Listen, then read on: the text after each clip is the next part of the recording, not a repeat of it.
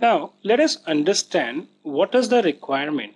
Why is it that we want to separate various kinds of mixtures, right? And let's also see this by way of various examples. Now what happens is that many a times we told you that mixture is a component of two things or more. When I mean things, what I mean is pure substance, right? Now what can happen is that out of these two, let's say you had, let's take the case of rice and stones. Okay, so when you buy rice from the market, there are certain stones there in the rice as well. But when you want to cook it, obviously you want to eat rice, you don't want stones. So stone basically is an undesirable object which is there, but the mixture that you get from the market contains this, so you need to remove this. So the first requirement of why you want to separate mixture is to remove non-required constituent.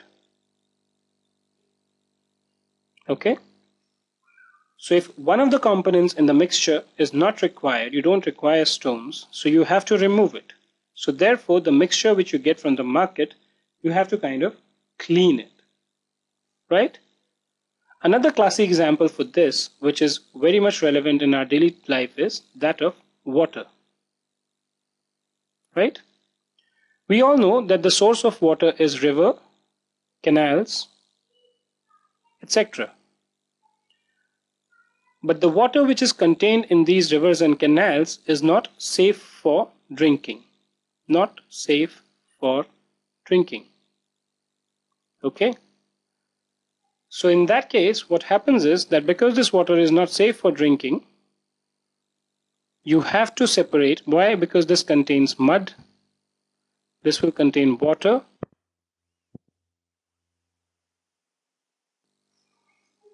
And this may also contain certain other things. Let's say certain plastic bags. To make this water safe for drinking, you need to remove the mud from it. You need to remove the plastic bags from it. So therefore, this mixture that is available has to be separated so as to make the water clean for drinking. Second reason,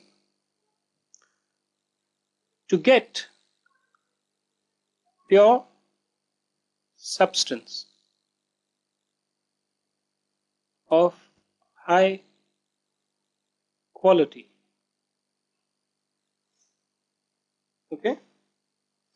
Now what happens is that, I'm not sure how much of you would have seen it, there's something which is called a distilled water. Okay. So what happens is, let's say this water came out from the canals and everything. Okay. Even out of this water, many times what happens is that in case of hospitals and all, for many of the treatments you require very high quality water, because any impurity, even 1%, can be fatal to the fate of the patient. So what happens is that in case of hospitals, you require distilled water. So in order to get this distilled water, this water is further treated for impurities. Again, this water is what? This water might be containing, let's say, 0.01% of mud.